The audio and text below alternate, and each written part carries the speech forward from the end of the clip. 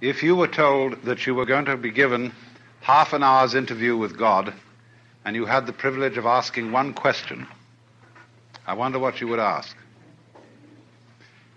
You might be given some preparation too, because when you think, what is your ultimate question, you'll probably do many things before you arrive at it.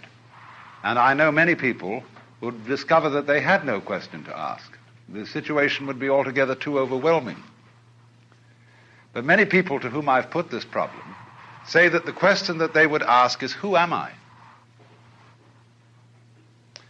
And that is something we know very little about, because whatever it is that we call I is too close for inspection. It's like trying to bite your own teeth or to touch the tip of your finger with the tip of the same finger. And although other people can tell you who you are and do, they only see you from the outside, as you see them from the outside. And you don't see from the inside. And so the nature of what it is that we call I is extremely puzzling, because there is some confusion as to how much of us is I. We talk in ordinary ways about my body, my feet, and when we go to the dentist to have our teeth fixed, we regard him rather as a mechanic. Like you take your car to the garage, so you take your body to the surgeon or the dentist or whatever it is to be fixed, have the parts changed or something of that kind. And they're really getting to work on that now. And so the question is, when somebody has a heart transplant, that sounds very radical, because we say, in my heart of hearts. But nowadays, most of us seem to feel that whatever it is that I is located in the head. Somewhere behind the eyes and between the ears is the center. And the rest of us is an appendage, a vehicle, which carries the self around. Now, popular speech also reflects the sensation that I am very different from what we call the other. Other people, other things, anything that we can become aware of is sort of other. There is an opposition, apparently, between the knower and the known. And so we talk about facing reality. We talk about coming into this world as if somehow we didn't belong. As if instead of being leaves growing out of a tree, we were a lot of birds that had alighted on bare branches. And it has become common sense for most people living in the 20th century today to adopt the 19th century philosophy of science, which interprets the physical universe outside human bodies as being a mechanical contraption, which is essentially stupid, unfeeling, automatic, composed of mainly geological elements, rocks, gases, and so forth. And therefore we feel rather alone and left out of this thing, in contrast with the ideas of Ptolemaic astronomy. Instead of being at the center of the universe, we are on the outer limits of a minor galaxy, revolving around an unimportant star on a small, minute ball of rock. And therefore, that astronomical way of looking at things is simply overwhelming. It makes us feel not only of no importance, but also very much left out. And as a result, that is the common sense of most people living today. We did, of course, have a religious view of our nature, that we were the children of a loving God who is in charge of this whole operation. But very few people actually believe that anymore. A great many people think they ought to believe in it and would like to believe in it, but they don't. Most ministers that I know don't believe it, but they feel guilty about this because they feel they ought to. But it became implausible. There never was a serious argument against it. It simply became unthinkable in comparison with the dimensions of the universe as we now see it. So having lost a way of looking at the world, an image of the world which gave us some sense of meaning, we now have an image of the world which gives us none at all. And so we feel rather inclined to put up a fight against the whole show. Interestingly enough, when in the 19th century we switched our common sense from supernaturalism to naturalism, one would think that a naturalist would be a person who loved nature, just as a materialist ought to be a person who loves material, but certainly isn't. With what is called the philosophy of scientific naturalism, naturalism is used in a negative way. It has nothing to do with being natural. It has something to do with being not supernatural, merely natural. And all sorts of phrases were coined in that epoch, which I would call put-down phrases. Freud spoke of the basic psychic energy as libido, which means blind lust. People like Ernst Haeckel spoke of the universe as being a manifestation of blind energy. Think of that put-down word, blind. And therefore we also speak of unconscious mental mechanisms. And the very word unconscious, as being the deeper aspect of our psyche, is a negative word and a put-down word.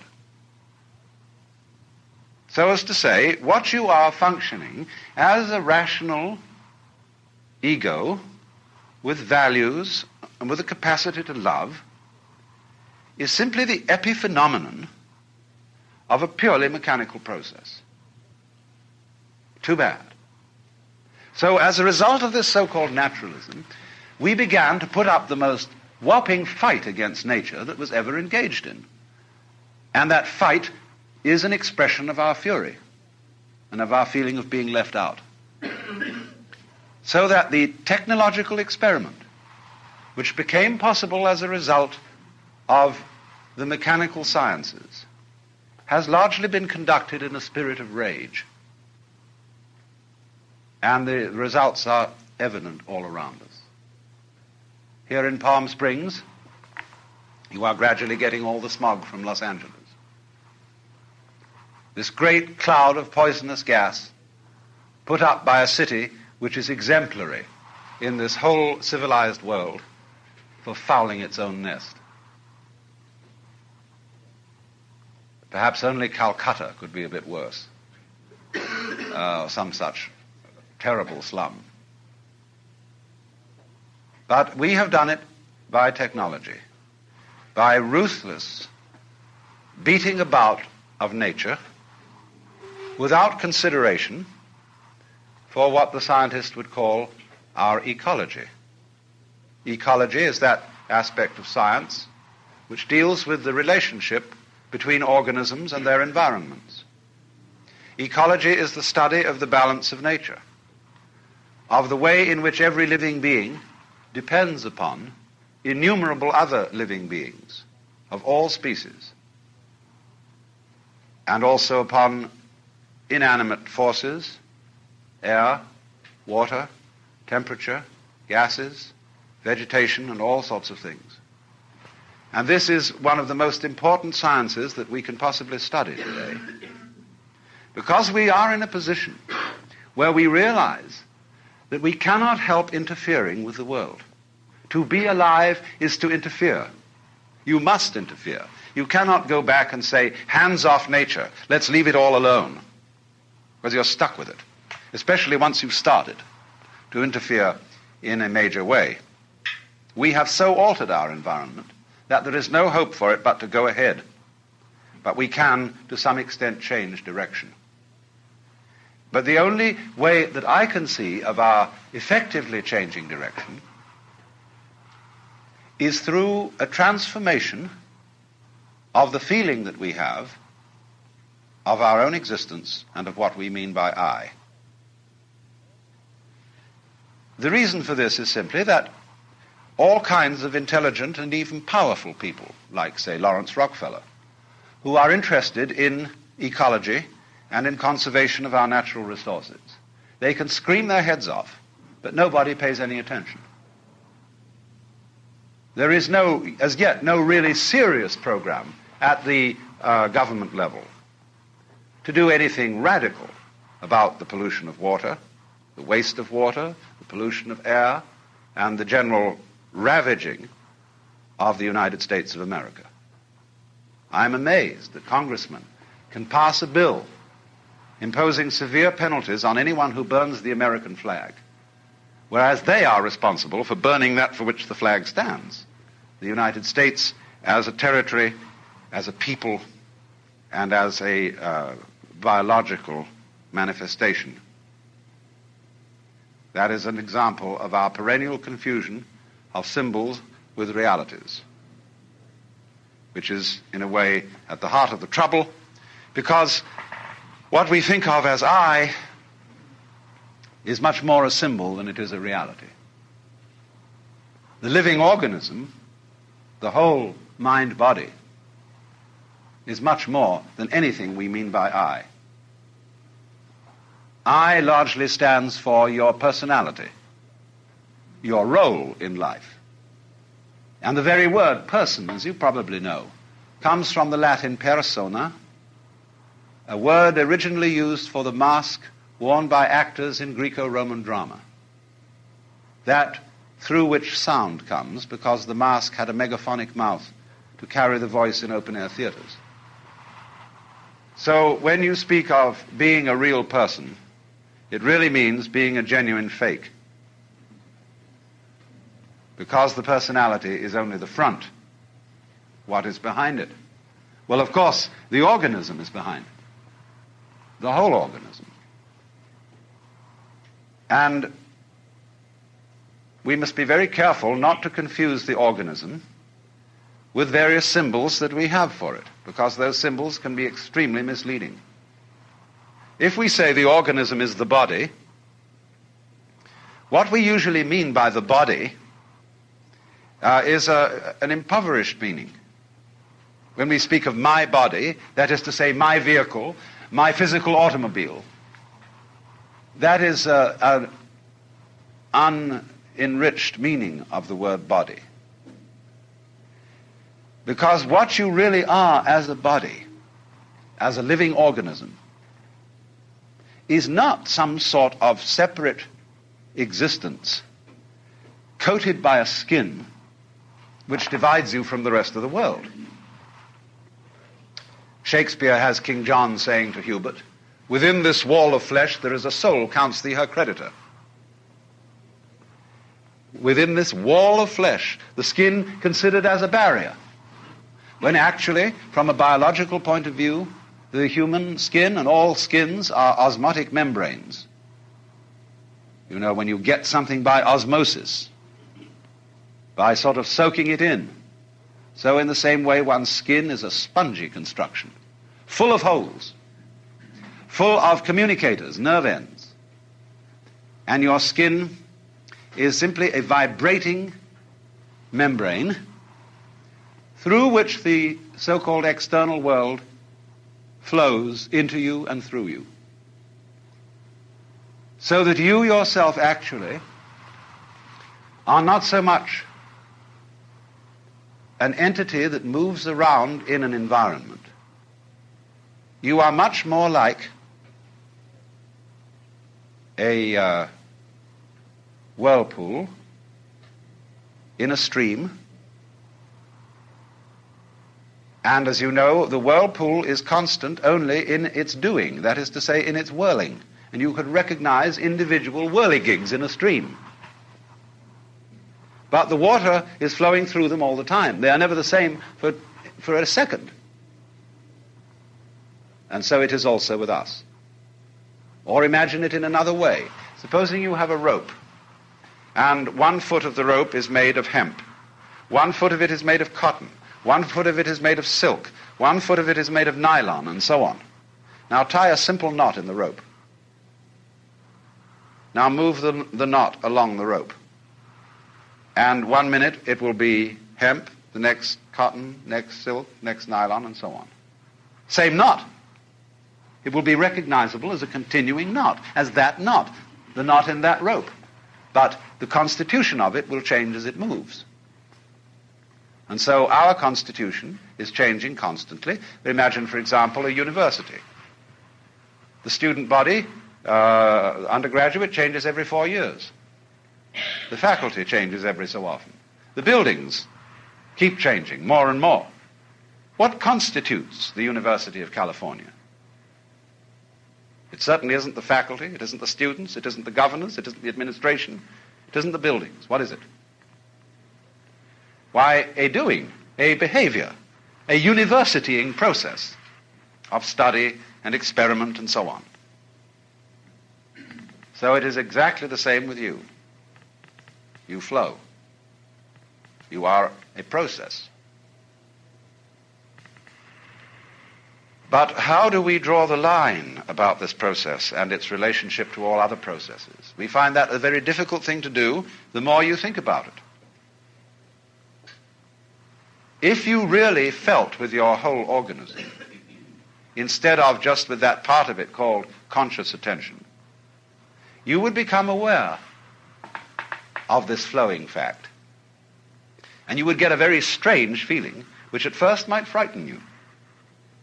It is possible, of course, to have this feeling.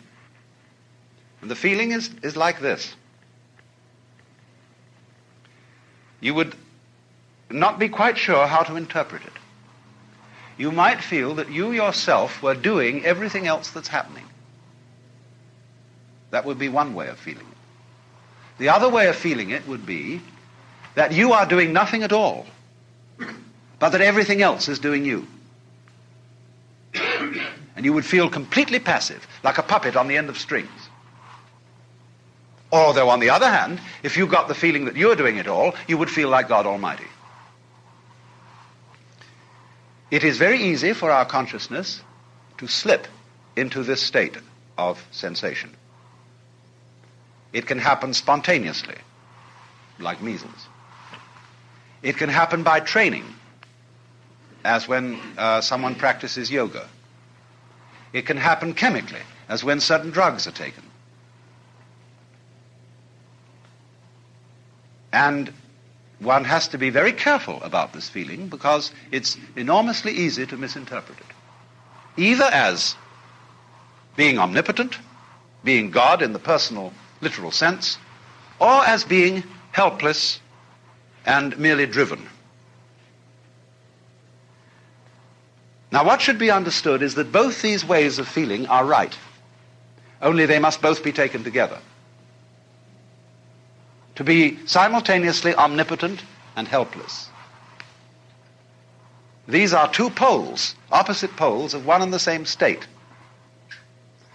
Because the message that is coming through, and that we find difficulty in understanding because it's contrary to our common sense, contrary to our whole history and conditioning, the message that's coming through is you as a living organism and all that is going on in your environment constitute a single process.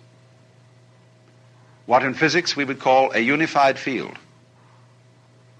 A single process, like a pattern, but you know, any pattern has all sorts of subsidiary wiggles in it. Like the organism itself is a unified pattern, but it's full of wiggles. All sorts of tubes and organs and bones and nerves and so on. Working in this way. You know the body doesn't have a boss. We could pitch a big argument. Who is really the top dog in your body? Your stomach or your brain? I can argue for both ways. Well, let's first argue for the stomach. The stomach is fundamental. That's what eats, and eating is the fundamental thing of being alive. By putting food into the stomach, it digests it, and from there it goes out and energizes everything else. Obviously, the stomach is the most important. The hands, the mouth, the feet, all exist to serve the stomach, and naturally, as a final achievement of the stomach, is the brain, evolving later in the evolutionary process as a gadget up there to scavenge around and find stuff for the stomach to eat. That's the function of the brain. But now let's take the argument to the side of the brain. The brain says, oh, no, come now. Just because I arrived late doesn't mean that I'm unimportant. I was being gotten ready for. Because I am the thing that was the flower at the top of this thing. And this tube with stomachs in it and things below was preparing for me, and the stomach is my servant. It is doing all the dirty work, getting energy to put currents through my wonderful circuits, so that by the creation of all the goods of the mind, of the arts and sciences and religion and philosophy and so on, I shall be the true head of man.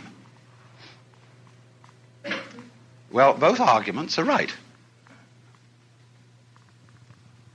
Because you have a relationship between stomach and brain, which is a sort of polarity. The one exists for the other. It's like when you prop up two sticks against each other, they will stand up so long as they lean on each other. Take one away and the other collapses. So chop off the head and the stomach is finished. Take out the stomach and the head is finished. So this is the way all organic life proceeds. It's different with mechanical life, because the mechanism must invariably have a boss, the man who puts the machine together, the person who constructs the computer, who designs it, who asks it questions, who programs it. He is the boss. But organisms don't have bosses. They are essentially, I would say, democratic arrangements, where somehow, in a marvelous way, an enormous company of cells are working together. But that isn't the way. The body wasn't sort of one day a lot of cells all crept together and said we're a body. That does sometimes happen in the biological domain. But much rather this, when you watch the gestation of a mammal, you see first of all a very simple little organism which swells. And as it swells, it becomes more and more complicated from within. No parts are added. Nothing is screwed on. There's no welding done or anything like that. It bulges.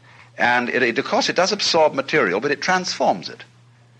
But all of it works together at once, like the legs of a centipede. Like you work all together at once. For you see, when we come down to it, you think you decide things, but you don't know how you do it. How do you open and close your hand? You can decide, I will now open my hand and do it, but you don't know how it's done. And yet, in a sense, you do know how it's done, because I say, I know how to open my hand, but you don't know in words. You can't explain it. Still less can you explain how you see. Still less can you explain how you are conscious. How are you an ego? Well, you don't know. Because the springs of being conscious, of being an ego, are outside the surveillance of consciousness. They are somehow underneath. And that lets the cat out of the bag at once, because you see that what is I is something very, very much deeper than the superficial consciousness.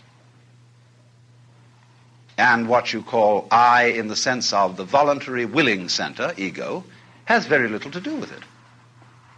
You are just a watchman on top of the mast, or a radar on a ship that is scanning the environment by conscious attention, looking out for trouble, or looking for food. The real you is much too complicated to think about. Supposing when you woke up in the morning, you had to switch yourself on.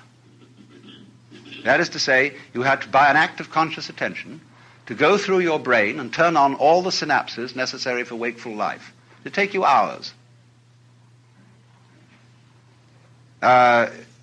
Supposing you really had to be conscious of all the details involved in walking or in breathing or in circulation of the blood. You'd never get around to it. So you see, when we inspect the physical world with conscious attention, the first thing that strikes us is that the physical world is extraordinarily complicated. How can it possibly be organized? But actually, the physical world is not complicated at all. What is complicated is the task of trying to describe it in words, or of trying to figure it out in numbers. Because that is analogous to the task of, say, removing the water from the Pacific Ocean into the Atlantic with a beer mug. We can only take one mug at a time. And so we say in popular speech, you can only think of one thing at a time. That's not exactly true. But what it reveals is that thinking, that conscious thought, is a kind of calculus in which we understand things bit by bit. And it leads us into the superstition that things really are bits. Now, when you eat chicken, of course, you have to bite it, and you take it in bits. And to make it easier to bite, you order from the grocer a cut-up fryer. But you don't get cut-up fryers out of eggs. Because you see, although we can speak of a chicken, an egg, or a body, it is not actually a bit. It hasn't been bitten off, except for purposes of thinking.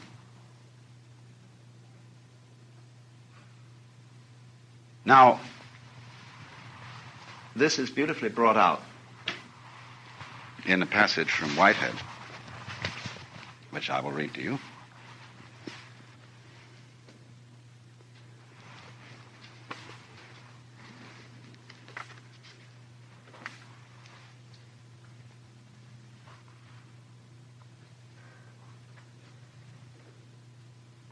He's discussing the 19th century philosophy of science, which I was just discussing too. And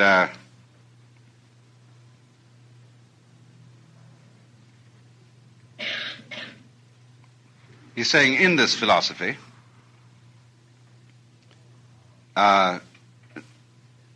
all our impressions of nature are simply products of our minds. Nature gets credit which should in truth be reserved for ourselves.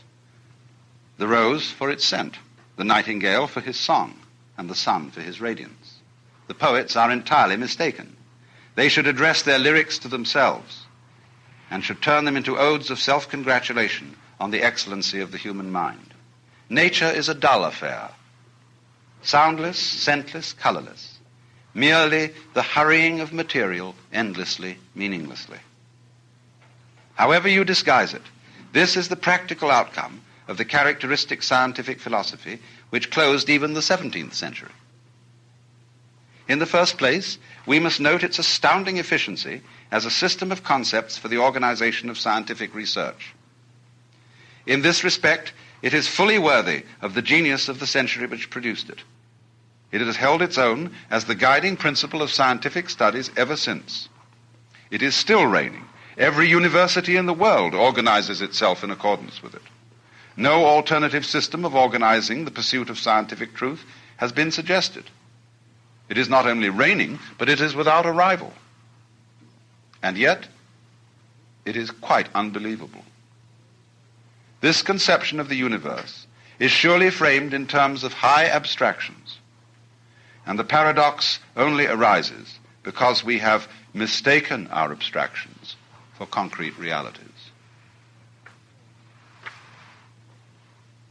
He calls that, you see, the fallacy of misplaced concreteness.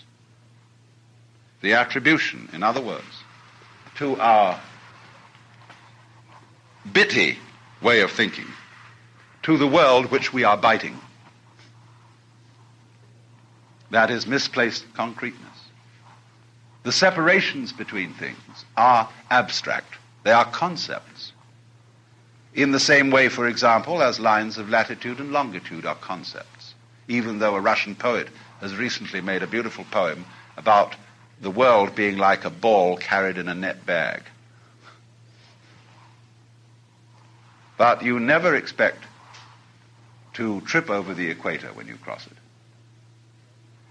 And although it is something quite abstract and does not exist in nature, it's extremely useful for purposes of navigation. So in the same way, bitting and having words to describe particular events or particular wiggles in the universal pattern are very useful. But they are very dangerous when you confuse things with natural events. Because then you get into this sort of trouble. The trouble of the sorcerer. The surgeon, who is too much of a specialist in one organ, runs into that organ and alters it and does what he considers a better mechanical job than the Lord did. But then he discovers, to his dismay and the even greater dismay of his patient, that the operation has unforeseen consequences in some other part of the organism because he didn't realize the connection. When likewise we object to certain insect pests. Oh, we say, get rid of them. DDT. And so, but then we found we got rid of something else that we didn't want to get rid of. And worse still, that this insect that we didn't like was doing a job for us in some manner of which we weren't aware, and we only become aware of it when suddenly we find ourselves covered with another kind of fly altogether, or with some sort of bacteria which this insect kept down. Watch it, watch it, watch it, because nature does not consist of separate things which you can just pull out like parts from an engine. Take the case of bees and flowers. Oh, we always use the bees and flowers to explain fundamental things about life. But we're going to go deeper than sex this time. Fascinating thing about bees and flowers is they are very different looking things. A flower sits still and blooms, and it smells, or stinks to be correct. The bee moves about and buzzes, but they are all one organism. You don't find flowers without bees. You don't find bees without flowers. They are just as much one as your head and your feet, which also look very different. So in that sense, you see, we are one with the incredible complexity of processes and wiggles upon which we depend. Although to say upon which we depend is not quite accurate, because that separates us from it as if I were hanging onto a beam and depending on it. It isn't like that. You don't depend on it because it depends on you. It's a mutual arrangement. And it isn't that one bit of this sort of came first, although that sometimes happens. But it's always there in potentiality, what came later. But it's rather in the same way that when a flower opens, you see all the different petals extending simultaneously, especially when you watch a fast-motion movie of a flower opening. And so in the same way, there is a simultaneous arrival or evolution of the human organism and the human environment. And thus, biologists speak about the evolution of an environment as well as the evolution of an organism in it. In other words, human beings could not have appeared on this planet until its temperature had lowered to a certain degree, until the atmosphere contained certain gases as a result of vegetative development. And then the environment became evolved enough for human beings to appear in it. Evolved enough? I'll say something further. Intelligent enough for the appearance in it of intelligent beings. For your environment is intelligent. Otherwise you couldn't be. You see, as Jesus said, you don't gather figs off thistles or grapes from thorns. You won't get pears off an apple tree. So, you won't find people except on a people tree. And this planet, this solar system, this galaxy is peopling in exactly the same way that an apple tree apples. Put our existence into verb language as distinct from noun language, and you're much closer to the point. You see, nouns have the difficulty of designating things. Verbs designate process. Now, everything is a process, really. When we speak of housing for houses, matting for mats, we're getting there. The Nootka Indians have a language in which there are no nouns. And so they say, it houses, and then they add an adverb to show whether it houses religiously, homily, or marketingly. And so they see the world as the flow. What is it that houses? What is it that rains when we say it is raining? You see, we always have a funny idea that to get a verb, that is to say to get action, you have to have an agent. Now, this is the most ridiculous idea conceivable. How can a noun start a verb? How can a thing start an event? Because there's no action in a thing. Action can only come from action. Energy from energy. You can't get energy from a concept, because nouns are all concepts. They're abstract, really. It's only verbs that are concrete, because the world is process. Now, common sense insists that the pattern of the world must be made of something, because we still think with Aristotle's common sense, or with the imagery of the book of Genesis, where God made Adam out of the clay. In other words, he made a clay figurine and breathed breath into it, and it became alive. And so we constantly think that we as are made of flesh, as if flesh were some sort of stuff like clay out of which you shape bodies, or like you make tables out of wood. Are trees made out of wood? What a ridiculous question. Trees are wood. They're not made of wood. And it's simply this artifact thing that gives us the idea of the world being made out of something. It isn't made out of anything. And so when physics tries to investigate what is the stuff of matter, they can't find any. Because you can never talk about anything except a process. You can describe what a process is doing. You can describe the structure, the nature of the dance, whether it's doing a waltz or a mazurka or the frog or whatever it is. Then you can describe that melody, shall we say, what it is performing. But there is nothing doing the performing at all. There is no stuff out of which it's being done, because when you examine stuff, you just find more pattern.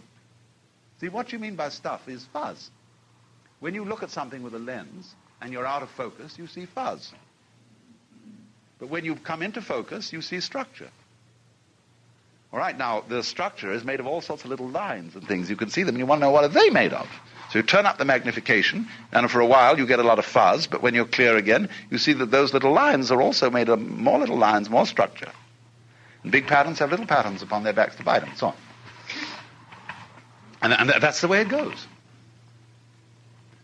So suddenly you feel rather insecure, because stuff has disappeared.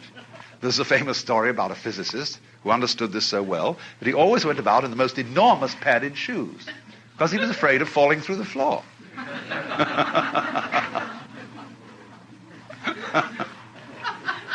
Now look what's happened.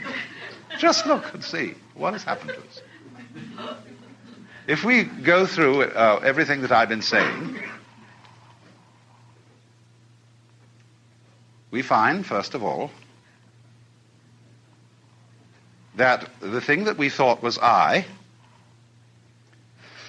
is nothing more than a social institution.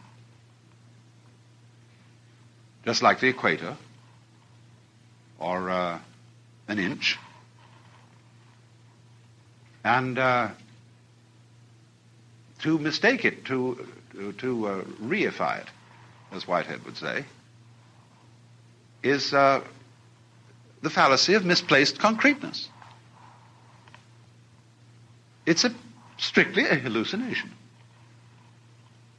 And any certain amount of psychological self-exploration shows this to be the case.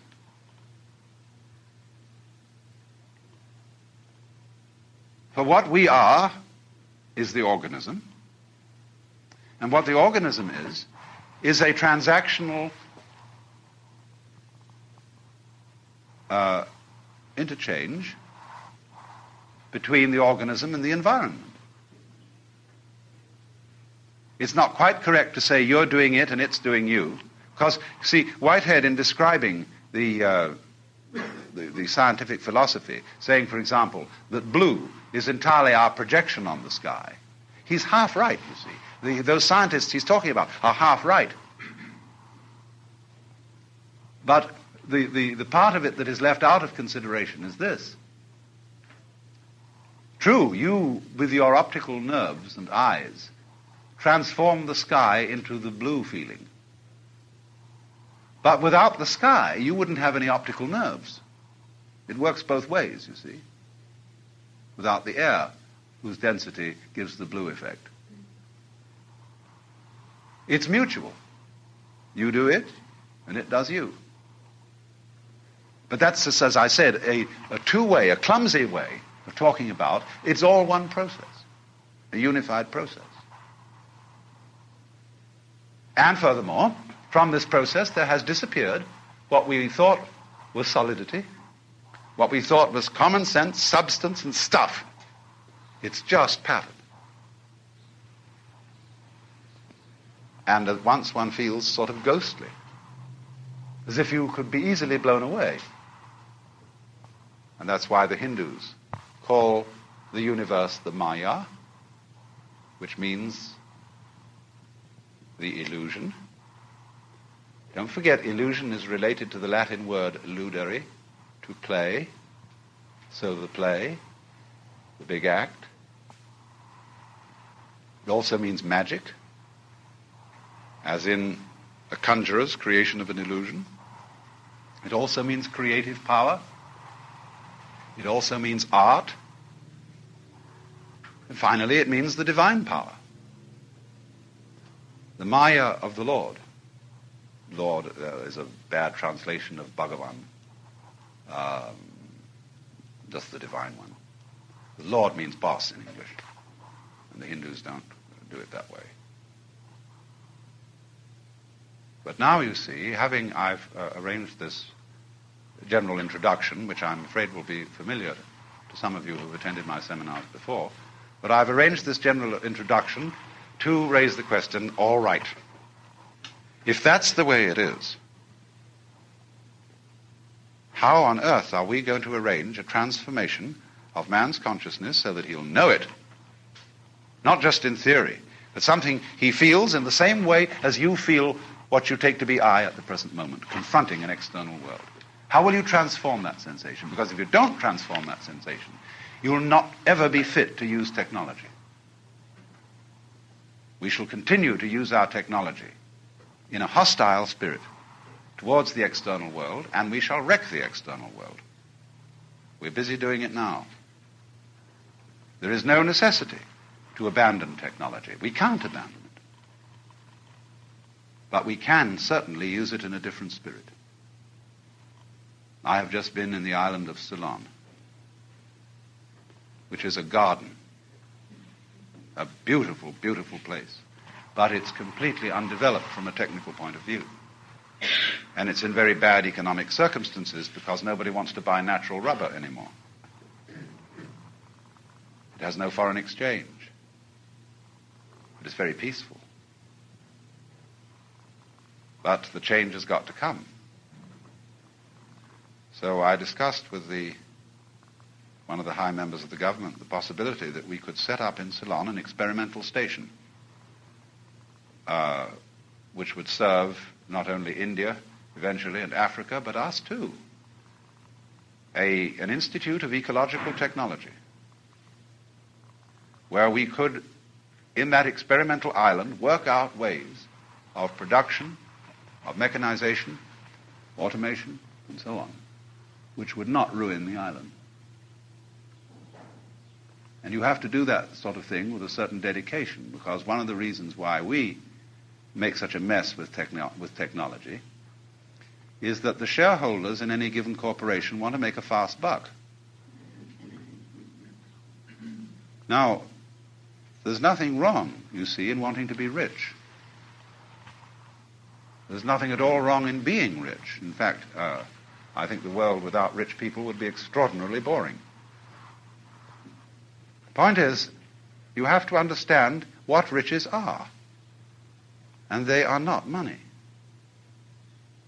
Riches are land, clothes, food, houses, intelligence, energy, skill, iron, forests, gardens. Those are riches. But when you're concentrating, you see, only on making the buck, it doesn't occur to you that you're not really getting rich. You're just impoverishing yourself. It's like, when you up prices, the value of the dollar goes down, down, down, down, down. You're just on a rat race, on a treadmill. The faster it moves, it doesn't get anywhere. It doesn't even stay in the same place.